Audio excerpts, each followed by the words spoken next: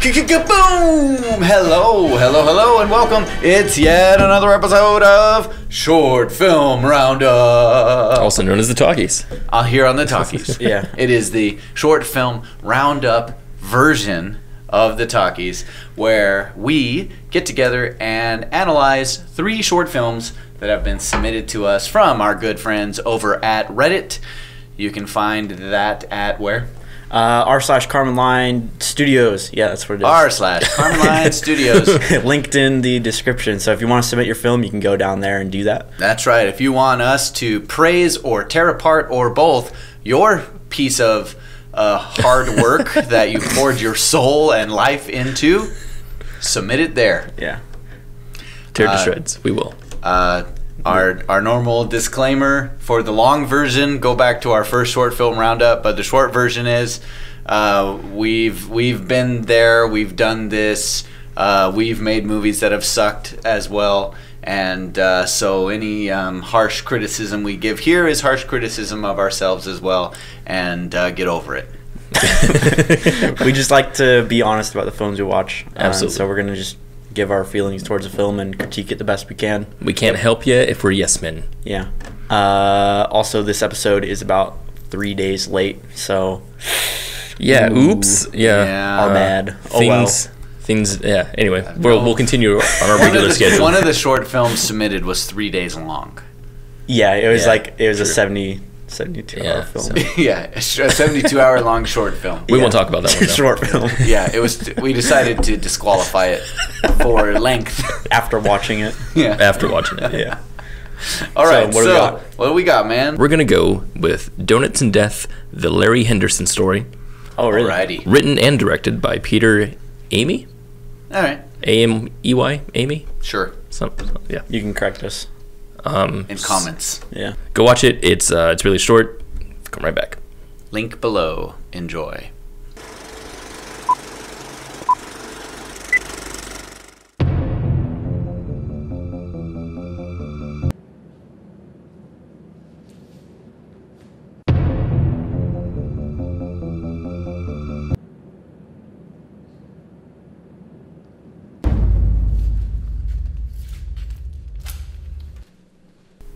Welcome back. We made it. Yes, Kenny, what did you think of Donuts&Death, the Larry Henderson story? It's had some very genuinely funny moments.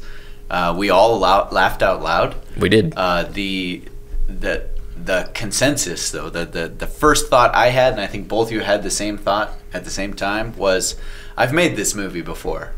And I think everyone who's ever found themselves in possession of a camera and some good friends who gets the bug and wants to make a movie usually starts off with this movie. Yeah. What exactly do you mean by this movie? Well, that's a good question. How to put that into words? What was Is it the comedy elements? What was the movie that you just came out with? Came out with? Yeah. That you made with your friends not too long ago. Not Diamond Vacuum, but the other one. The other one. Oh, the show? Oh, Good Yeah. Morning, Good Night, Late Night Show? There you go. Yeah, that's what I'm going to say. It's like, not only have we all made this film, I'm currently making this film. Right. So I mean, it's funny. You use the fact that it's funny to really polish up all the shortcomings that you have as amateur filmmakers. Right. Like, I mean, you can really get away with anything. You know, if you're missing a prop, you can literally hold up empty hands and write prop here in text because it's that kind of comedy, you know? Right. Yeah. It was genuinely funny. I guarantee you it was more funny for them than it is for the audience because it's made for them, really. Yeah. Technically speaking, I mean, it's an amateur film. The thing that could have made this go 1,000 yards further would have been a microphone. Sound. You know? Yeah. They needed Yeah. a microphone. Yeah. Sound would have done it. Yeah. Go ahead. I genuinely haven't laughed this hard at a movie in literally years. Holy cow, they are going to write that on their poster now. Taylor Schofield gave us a laugh. I've never seen Taylor say anything that definitive. Wow. I thought it was very funny. I was literally in tears. Jeez. Well, portion of I that think it was. funny. I think it was genuity, right? Yeah. It was what you're laughing at. Yeah, it was just really funny when like it starts immediately and then there's this music and then they do the Monty Python cutting away and the music drops out. That was funny. And then they cut through the tape. Yeah. Cutting through the That tape was a good alone gimmick. is That was funny. a great gimmick. And then the guy goes and patches it up. I mean, that's all this kind of like just absurdist humor, but like with deadpan delivery. Yeah. That is like my favorite kind of humor there is. And I thought it was hilarious. Yeah. So No, it was funny. I thought it was really funny. It was funny. Yeah, I liked it. As far as, I guess, criticisms, definitely audio was all over the place. Yeah, some great lines we didn't get to hear. Yeah. Right. Yeah. Right. I couldn't follow the plot at all. I had no idea really what the plot was other than, like, it was a murder mystery, there was ghosts, there wasn't ghosts, it was an inside job the I whole didn't time. even know there was ghosts involved. That was one of the jokes that they thought was really funny. Yeah. You know, I mean, you could just tell there was just a lot of things where they're writing a script and they went, oh, and this, and then this, you know. And Yeah, I mean, like you said, we've all made this film. It definitely reminded me of my films, and we did a lot of jokes for ourselves in there that weren't, you know, we weren't delivering them for an audience. We just told them because we thought they were funny. Yeah. And yeah, so there's some of those jokes didn't land perfectly. Not every joke landed. the best. story is that a detective decides to hire a private investigator, but he doesn't wear his glasses. And so he reads the newspaper advertisements upside down, and he accidentally hires a cleaner Oh. who happens to have an immunity to rat poison. That's funny too. You're right. That's pretty good. I really liked that introduction though of the rat poison thing. Yeah, that was good. It's like, hilarious. oh, it's rat poison. Rat poison? Oh no. Yeah. I totally missed the story. Yeah, I did too, actually. And I think that is Right over because mine. of the audio. I couldn't hear what they were saying. Same here. Yep. Same here. Send these guys a microphone. Yeah. Hey. Yeah, not every joke landed. Some, like, a lot of the fourth wall stuff felt like super easy to do. So it just wasn't that funny. When you say easy to... I'd like you to explain that a little Sure. bit more, because I don't really know what you mean by that. They're like, we need some jokes. We need something funny we can do. Look at the camera and wink, and it's fourth wall breaking. Right, or That's- say turn down the music and Yeah. cut Yeah. to the guy in the editing bay who turns down the music. It's, Yeah, super What he easy. means by easy is that we've seen it 100 times. Yeah. And It's the first thing you think to do. Well, so like... it's just basic. I'm just playing devil's advocate here, but like we did this music turning down gag in our own media in WTF and But it was in a Shyamalan. podcast. Now, who's done that in a podcast? But No we didn't one. we didn't do it because We were the first. I don't know what are you referencing. I don't know what part you're referencing. Oh, we make that exact same gag in episode 4 of WTF M. Night Shyamalan. Oh, and shut the music Please off. turn off. Yeah. he knew he just wanted to advertise the podcast. And that is easy. The critically Oh, and by the way, podcast. I wasn't there for By the way, that decision. that wasn't funny. I was not around for that, and I actually did think it was funny. But I don't know, it's off track. The reason why I bring it up is because I don't think being easy or not being easy is what makes something funny or not. Sure, I mean we may have seen the same delivery thousands of times, but maybe it has less to do with the amount of times that we've seen it before and more to do with how we see it and what context we see it. Right, and I think the context in here Yeah. was that clearly these guys know how to write gags, and the dialogue actually carried the weight for all those gags really, really well. Right. And even some of the visual gags, like cutting the caution tape, Right. were sort of like up here. That was good stuff. And then the fourth wall break was sort of more like down here. So was it because the fourth wall break didn't have anything to do with what they were doing on set, but just like, by the way, yeah, like it was just thrown in. right? Yeah. Thrown in. See, now that makes a lot of sense to me. It was like they were saying like, this is funny. Right. It's like So- the equivalent of like if they looked to the camera and said, "This is funny." right. Right. So it's a gag for gag's sake. Yeah. Is what it is. Which actually, if they literally looked at the camera and just looked at the camera and deadpan said, "This is funny," Right. That would actually funny. be funnier. Yeah. It's because it's because the context. Yeah. Yeah. So the no context for that joke makes it funny. Yeah. Yeah. So, Good job, guys. Yeah. I made something funny. I would say, yeah. It's actually interesting. Not many. I don't want to say this is a student film, but not many student films have made me laugh. When they're trying to be comedies. Yeah. This one was like genuinely hilarious. Yeah, it was funny. And I think the cinematography could have been more poignant. Could have understood more of what was going on. Yeah, and that's what makes this sort of film. I want to come up with a name for this genre. Yeah. It's what makes them simultaneously so good and so bad at the same time. Is that the brand of comedy gives you leeway to get away with just about anything. Yeah. Right? So it doesn't matter that the actors' age/life experience does not fit the characters that they're playing. Right. It doesn't matter that the camera work isn't great. Well, I think the camera work would have been. It would have made it better. Yeah. I'm not saying like the sound, because the sound would have made it more easier to understand. I guess same with the camera work is that it would have made it better to understand. Yeah. Would have made it better for sure, but you can kind of get away with murder as a filmmaker when you're doing this kind of like alternate world where fourth wall breaking happens, sort of comedy. Yeah. Which is why so many. It's why amateurs do it. Yeah. Right. That's why you go to that. It's like. See, I want to see a movie where it's this brand of humor, but it's like shot like perfectly. That's like Monty Python. Expertly well That's shot. Edgar Wright also. And Yeah. Edgar, yeah. Yeah. Well, there you go. Well, we expect great things from you guys. Yeah, good Definitely. stuff. Good job. Get a microphone.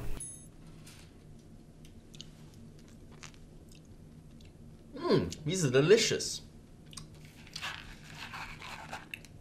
Rat poison? Oh well. It's happened before, and if it hasn't killed me yet, I don't think it ever will. On to the next one. Next one we have Meant to Be. Meant to Be. Written and directed by Hamza Zubida. Right. Sorry if I'm saying that wrong. Yep. We mess up names here. I'm definitely saying it right. Every name's wrong. Again, go watch it. Link is in the description. Come right back.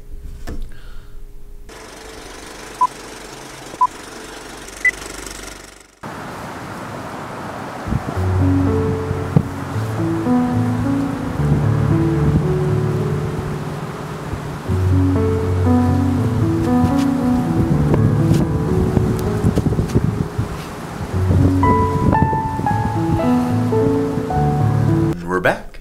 Cool. Taylor, what did you think of this movie? I thought it was an idea that was interesting, but I don't know if it was a fully realized idea, an idea that was fully executed to make it understandable. Yeah. Because me and Dee have different readings of the film. Completely different interpretations. Yeah. Why don't you spell those out? Yeah, and so I think what I got from the film was it was these two people who were in the same situation of they want to kill themselves. This guy has a noose around his neck and a suicide note, but then for whatever reason he has second thoughts and he decides not to, and then gets some sort of either divine inspiration that this girl is on the train tracks doing the same thing where she's going to kill herself, and he decides he needs to go save her. Then he saves her, and they have a relationship, maybe? I don't know. They're holding hands afterwards, and that's it. So I think the idea was like it was meant to be. It was destiny that he was there on that day to kill himself, but decided not to, and in the process saved a life. That was like the whole thing. But I'm not sure how clear that comes across, because there's a few shots where they're building up to this, where they have the match cuts. There's like 2 match cuts of their faces where it's like, okay, these people are linked. But then there's this really abrupt moment where the guy just basically like looks up and it's just like, oh, I know that she's over there, and I'm gonna run. And he just kind of runs for no. We don't see any divine intervention. We don't see his motivation for that to happen. He just somehow knows, and I think that's the key element that was missing. What were your thoughts on everything? So I'll just say my interpretation first was that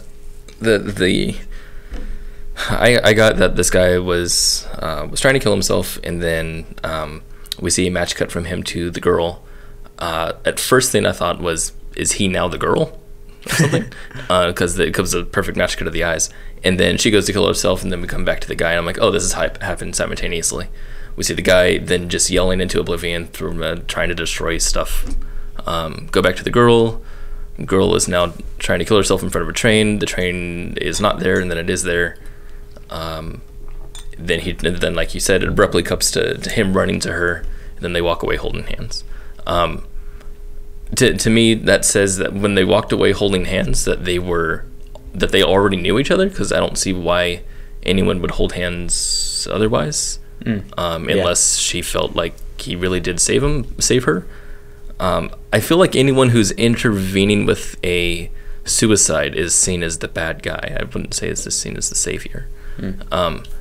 But I felt like the filmmaker. That's a weird interpretation. Well, it's because spoiling a suicide. Yeah, so is the bad guy. If someone is trying to commit suicide and then someone else intervenes, from the storytelling perspective, you're saying, "Wow, that's a good person." You know, they stopped that other person from dying. Yeah. But the person who's trying to die is doing it for a reason. They're going to be resentful. Except that 99% of suicide attempts are people no, that's just different want though. to be stopped. That's different though, because if you're attempting suicide and then it doesn't work because of elements beyond your control or something like that, but it's just because of yourself, then that warrants the person to go, oh, I better reconsider things. But so you're saying that in your interpretation, the person interrupting a suicide attempt is a villain? Generally, no, I'm not saying that it's in here, but that's a whole different discussion. I think what you're saying. No, we're not talking about that. Wait. I actually do want to say this. I want to understand that you're saying this because they're holding hands at the end, and that's hard for you to grasp because she should be pissed. She would be. I think if they didn't know each other. Yeah. I don't feel like they'd be holding hands at the end. I can understand. I don't think they'd be holding hands at the end in any way unless they knew each other beforehand. So I think that was a miscalculation. Right. So I just want to say that because they were holding hands at the end makes me think they were somehow connected. I see. And the fact that he was yelling and trying to destroy like a stump or just getting anger out was that he was trying to just vent after he figured out he couldn't kill himself. So that him existing in his own world and her existing in hers made me think that they're somehow doing this simultaneously. He goes to stop her and then they leave. I don't think there was any divinity in that and anything like that, because I didn't get that from what the visuals were, because the visuals didn't tell me that. Yeah. It's my turn. Go. Okay. I can't take a side with either of you guys because I just felt like there wasn't enough there to really grasp onto and put a story together. I felt like we saw lots of images that carried lots of emotion, and that they did a good job with making provocative imagery and using a snowy landscape and a forest and trees are a great way to do that. You can almost not go wrong with those elements. I'm sure they didn't even do that on purpose either. It's probably just what was available, right? But it looked great, and it makes for, again, that's like stark contrast, right?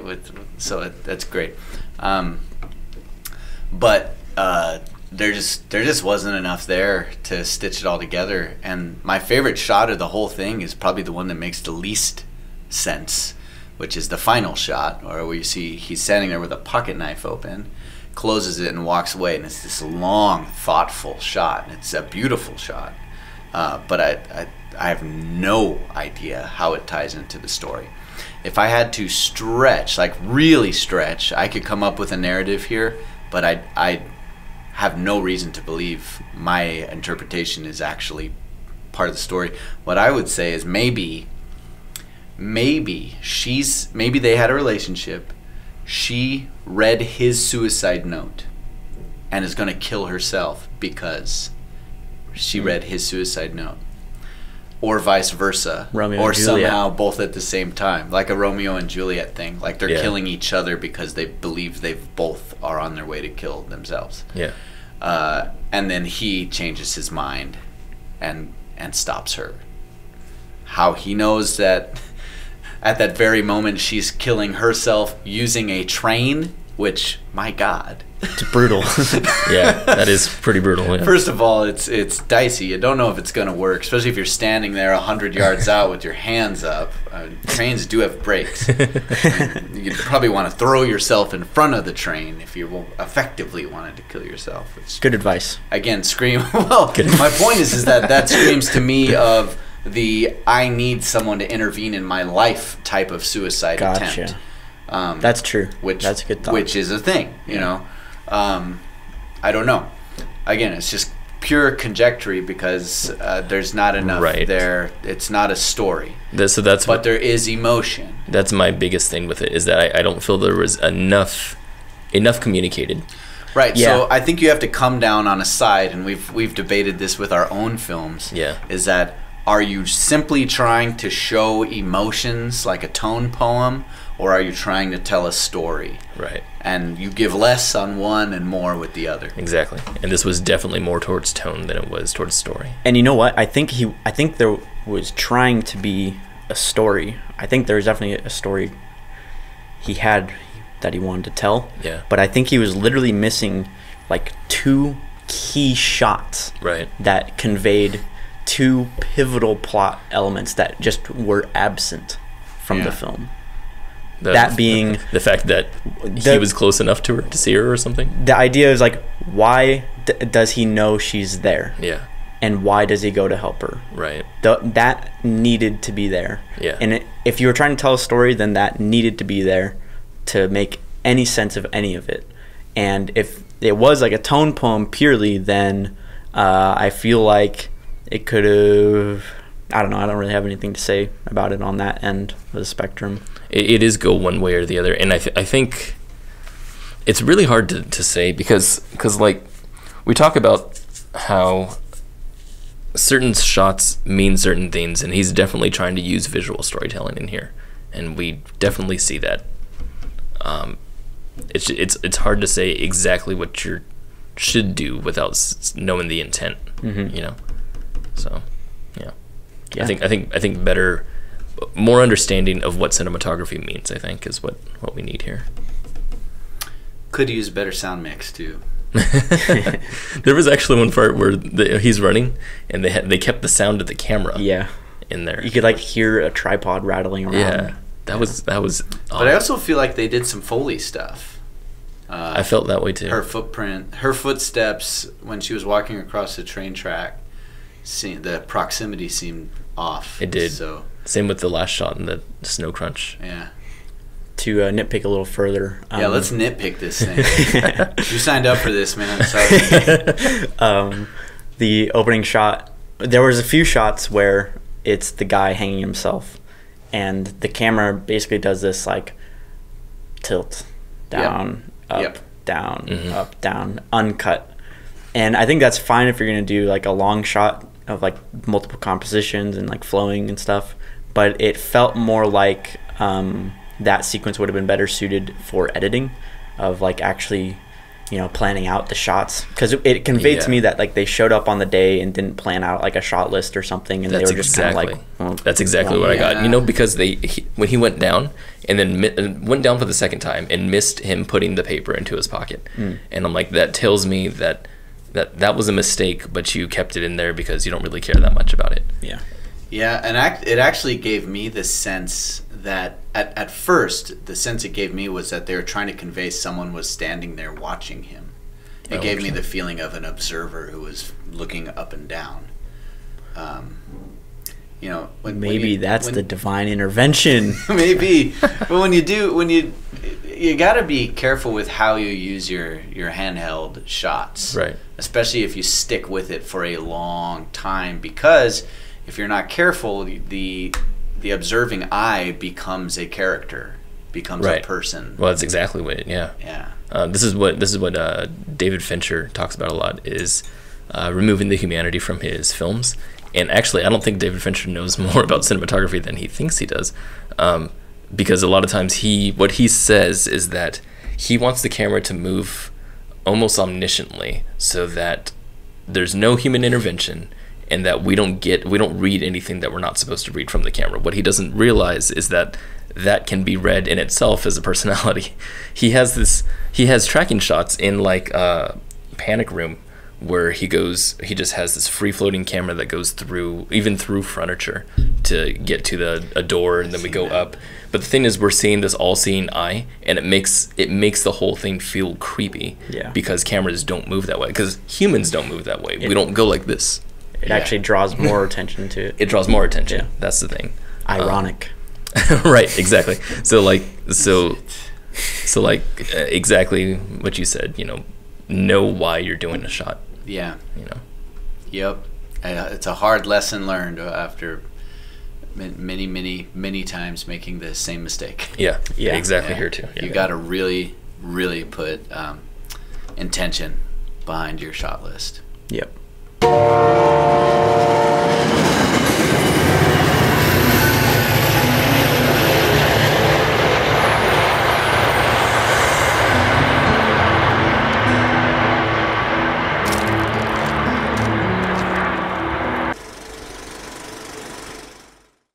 All right, should we move on to our next one? Cool.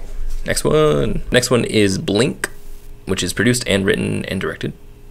That's weird that producer's in there, by Tom Casper. Tom Casper. It is 1 minute long. Yeah. Link. Check it Watch out. it. Come back. Watch it.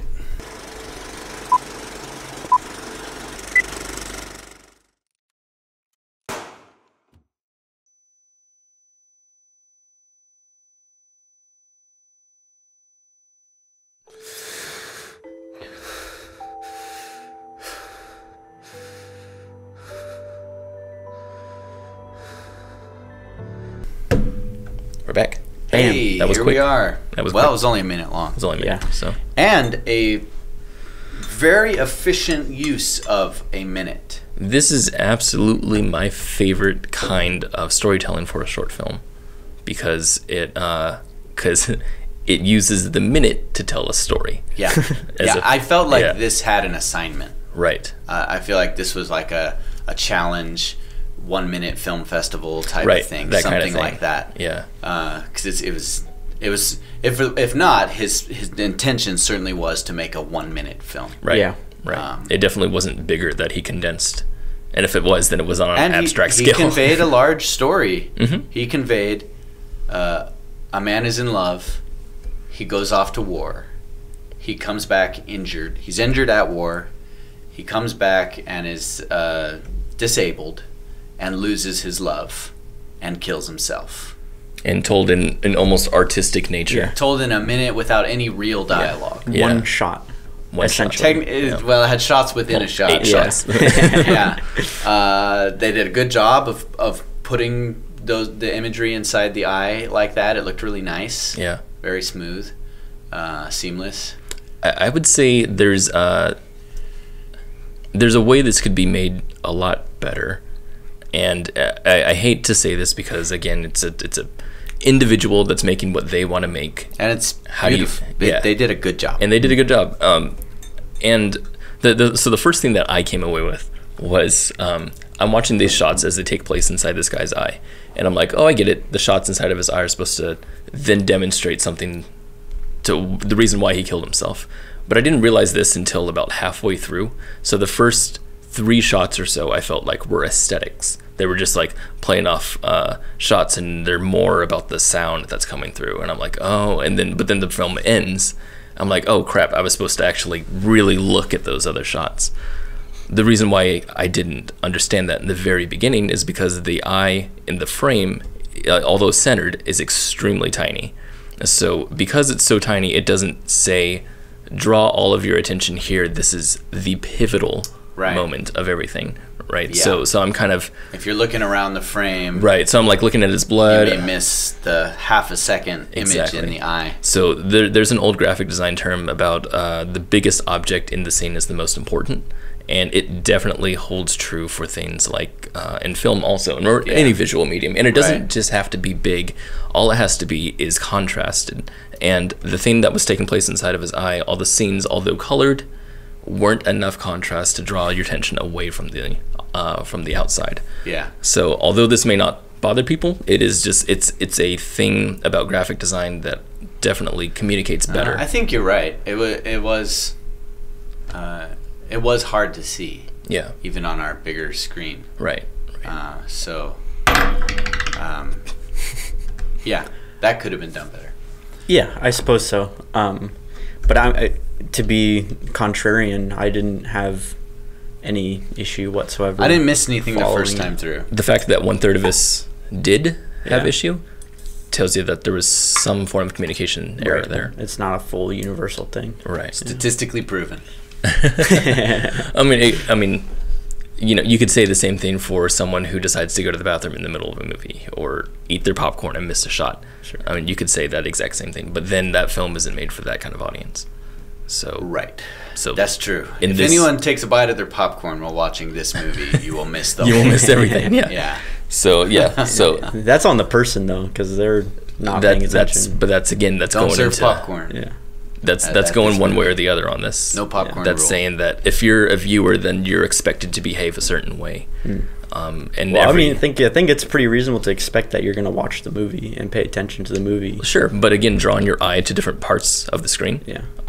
I agree. I think that is important. Yeah, you almost need to wave a flag somehow. You do. You know, if you're going to stick with the small eye, if that's what the movie is about, you need something to draw you to that point. Yeah. You know, like it could have been like, instead of a pull, like a pull back, it should have like just stayed going in. Oh, in? Yeah. Could have gone all the way in. Yeah. See, now going in. Well, I think that he had this idea for a very dramatic moment where we've pulled out just enough to now see the drop of blood come down the forehead. Yeah. Or if you were pushing in, that might not have worked. It should have been just static. Just static, extreme close up, and then the blood drips like over his eyebrow or something. That would be even better, I think. And it's because I don't think the reveal happened as good as he thinks that it should have been. So like you said, he's doing a dramatic dolly back until we see the blood on his face and we're like, oh, that guy killed himself. When it's kind of obvious after there's motionless,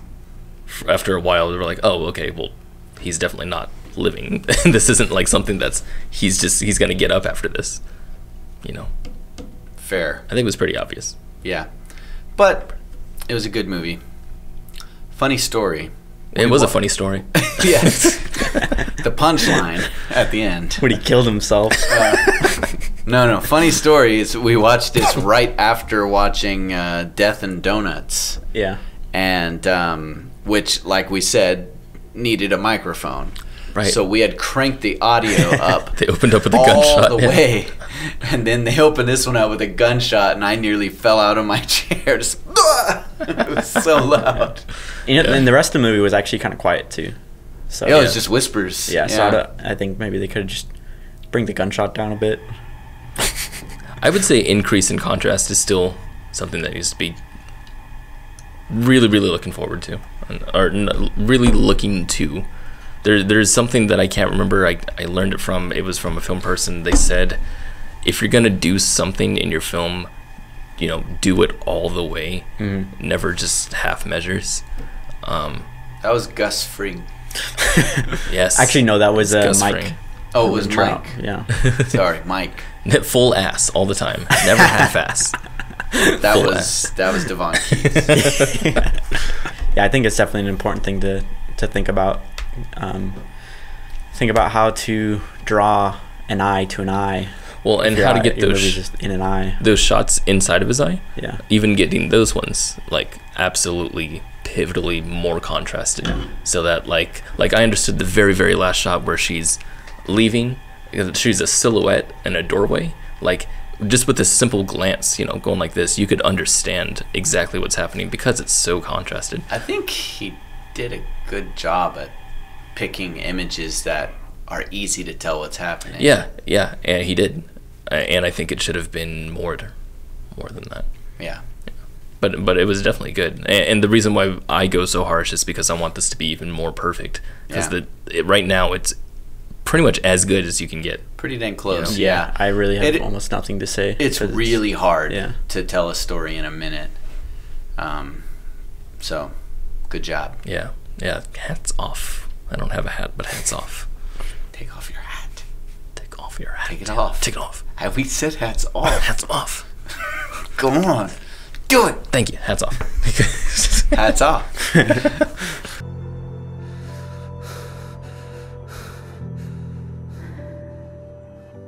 Goodbye.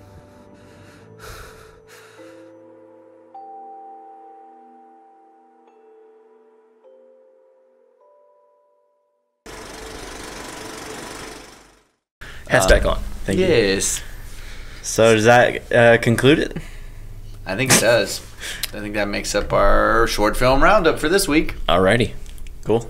Like we said before, if you want us to give this same traumatizing harsh treatment criticism to your short film, submit it over at r/Carmen Studios, and we'll be happy to watch your movie and talk about it. Yeah. Yep. What films are we covering next? Can you look that up? Wow, we can actually do that. Yeah, so it's all planned out. our next episode Got a long waiting list. our next episode for Thursday.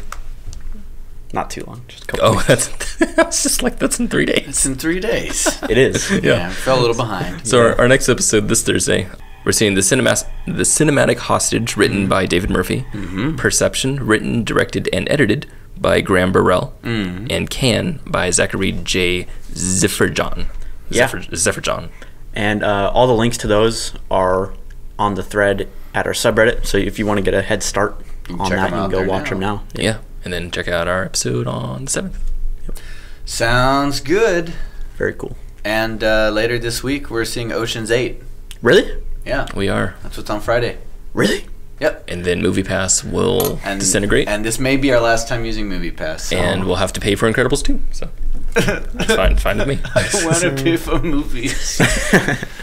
I wouldn't have paid for Upgrade.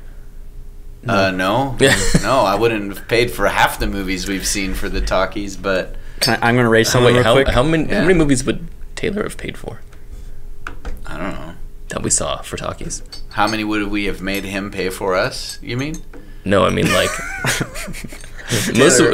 lot of them were Marvel films. Oh yeah, I wouldn't have seen any of them.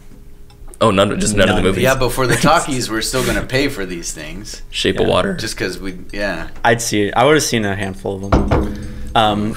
I want to raise a question about this Friday's talkies where you said we're seeing Ocean's Thursday. 8. Ocean's Friday. 8. Friday, yeah. Friday. We're doing it Friday. Releases on Monday. That's right. And there's this little movie coming out called Hereditary. Oh, yes. Oh. That's also out I'd rather this week. see I that. forgot about that. I would too. So I think Double feature. we can leave it up to the Double audience. feature. Okay. Double feature. Do you Double want feature? to see us cover Ocean's 8 or Hereditary? Both. Double feature. Ocean's 8, Hereditary, or Adrift. both. Adrift. Adrift. Or we can watch Upgrade again. But we can't because of MoviePass. Not with MoviePass, though. Leave a comment. Let us know.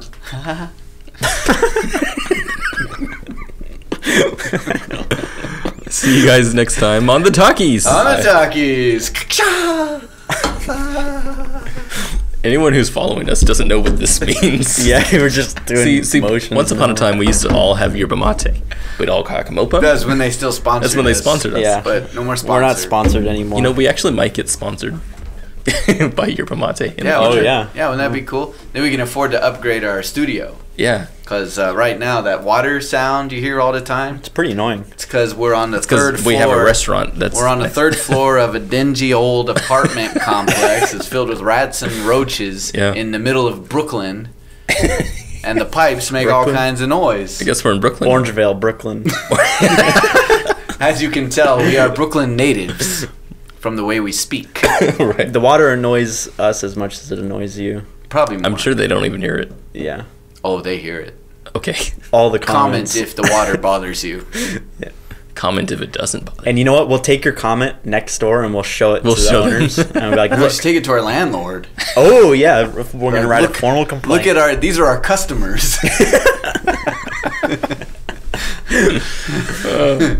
It's gone on long enough. Yeah. This has gone on long enough. See you guys We're later. done. We're done. Bye.